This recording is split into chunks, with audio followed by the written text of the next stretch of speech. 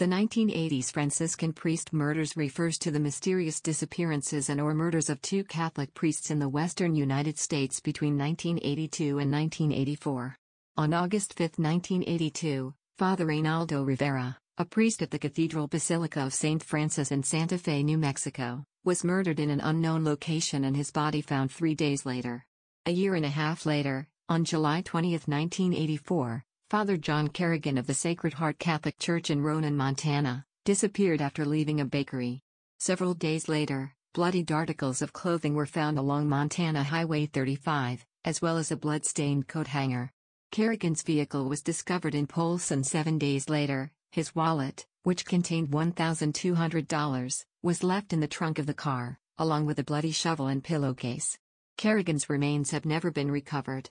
Rivera's autopsy showed that he had been strangled with some form of metal cord, possibly a coat hanger, while in Kerrigan's disappearance, a tangled and bloody coat hanger was found along with his clothing. Both men were approximately 58 years old at the time of their respective deaths and disappearances.